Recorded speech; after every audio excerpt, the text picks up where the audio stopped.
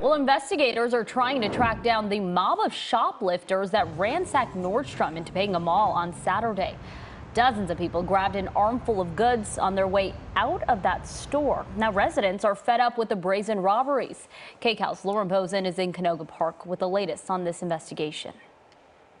Detectives with LAPD are going over security camera video and video posted on social media to try to track down these suspects who took off in various vehicles.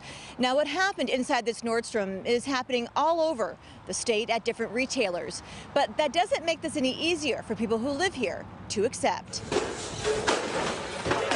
Between 30 and 50 masked shoplifters treated this Nordstrom inside the Westfield Topanga Mall as a free-for-all. Saturday afternoon, they ambushed the store within minutes, taking whatever they could. It was disgusting to see what people are getting away with. In the mix of all this chaos, police say a security guard was sprayed with either mace pepper spray or bear spray. Investigators say the thieves took off with between $60,000 and $100,000 worth of merchandise. Thieves targeted the same Nordstrom in 2021. This is my neighborhood.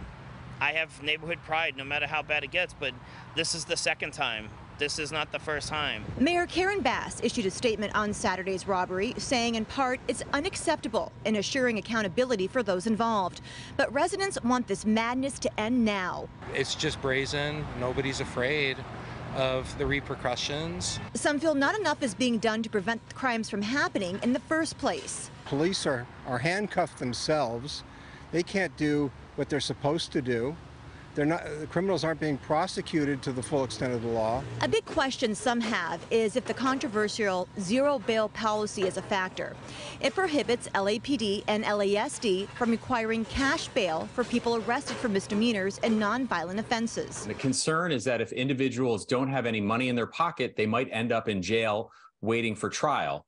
The flip side of that, though, is it creates an incentive for people to commit these types of nonviolent property crimes. That could mean zero consequences. Perpetrators know what to do.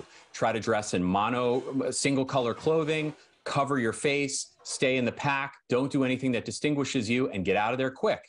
It's almost like a recipe. While there's no quick answer, some are already changing their shopping habits, all in the name of safety. I won't go near this mall or any mall. I do all my shopping online. It's too dangerous. We also reached out to Nordstrom and Westfield Topanga Mall, but haven't heard back yet.